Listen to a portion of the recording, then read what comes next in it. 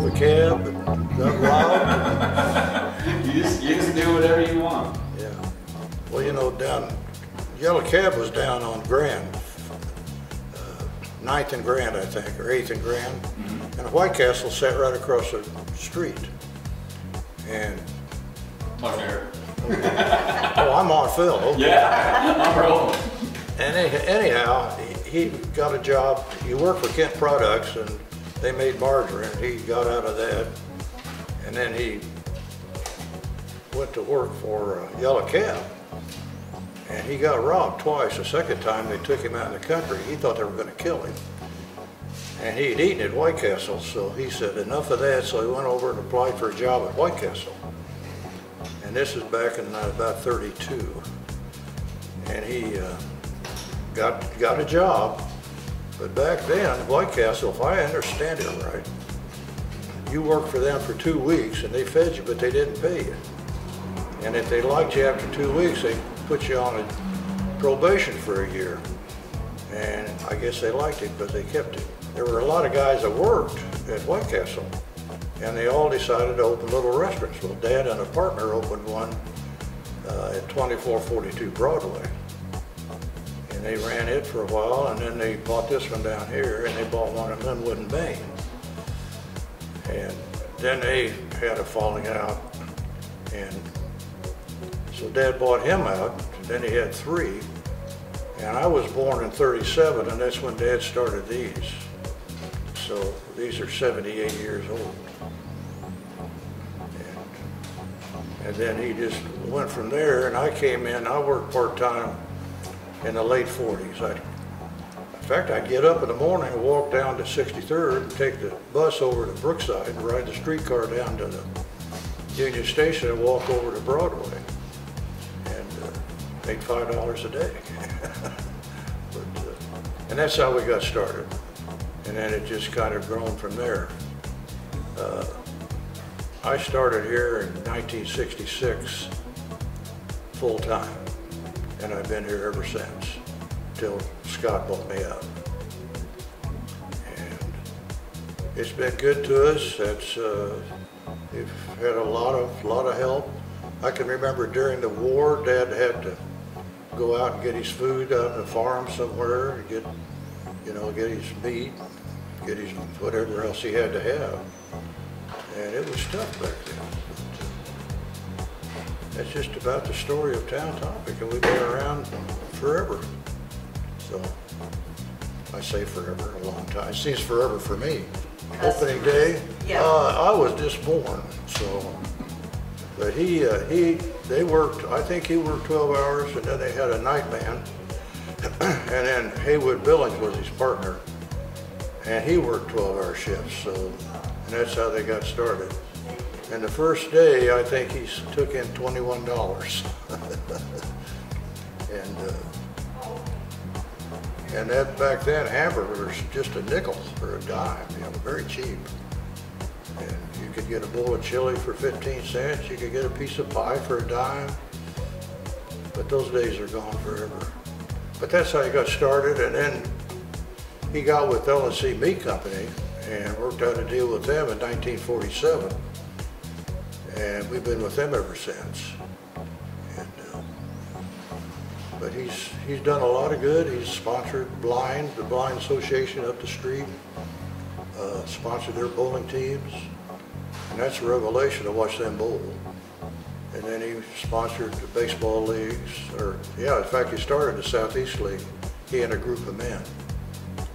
And he's been good. He was in Scouts.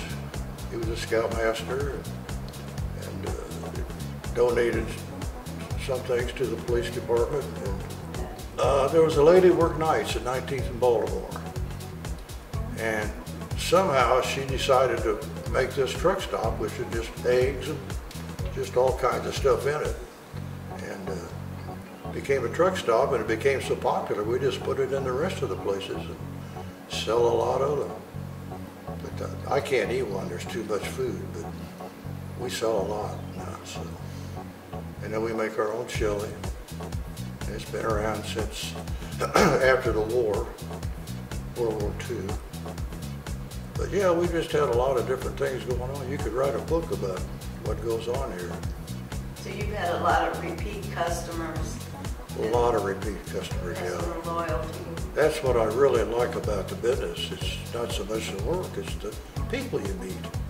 They're just some wonderful people, man. You know, just the Hispanic community's been good to us, and the African American have been good to us. And we just have a lot of people that come in from all different walks of life. We've had executives come in. We had Al Gore come in one time. Gerald Ford's stayed over at Crown Center and ordered I don't know how many hamburgers one evening. And Dell Dunmar got married.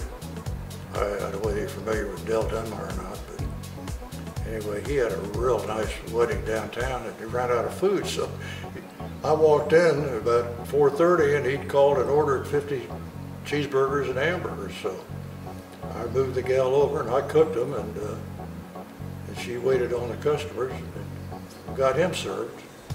But these are the kind of people you meet, with a lot of television personalities. A lot of wrestlers used to come in here. Professional sports guys come in. So it's just been an interesting business. It'll wear you out. I'm about worn out. Scott's about worn out. So. But that's the history of Town Topic. We eventually built to 6, and then due to the city expansion, we lost a couple, and other reasons. So we dropped down to 3, and we used to sell chili on the side, and the government shut us down on that because we couldn't do what they wanted us to do. So, but their whole theory was they were trying to get rid of the little companies that sold meat products because they had to have a federal inspector. They were saving money, so they eliminated a lot of us. So, Quality of your product is. we try to get the very best we can for the money, because I have found in a lot of other places too, but we found that if you cut quality, you're going to lose customers. One time we had a good pancake mix, and I had looked and finally found one, and they shipped them out of I think Indianapolis, up there somewhere. And anyway, they let me know they were going to not ship it to me anymore, and we'd buy 10 boxes, which were so. And so I changed the pancake mix. I had to, and I had customers jump me and chew on me, and you know, why'd you change this? Why'd you do that? So they know when you change quality. So anyway, I got hold of the salesman and I said, what's going on? And he called out and talked to the boss there at the supply house and really jumped him. And we started getting our pancake mix back. And we still use it. It's just a good pancake mix. So, when I came down here when I was 14, and almost 15, and I'd get in the back at noon hour at 24th and Broadway. That's where I started. And I'll bet they had me making milkshakes, and I would make 60 or 7 at a noon hour, all hand dipped, and we used chocolate milk at that time. And boy, they were good. But my arm was tired. But that's from probably 11 to 1, somewhere in that area.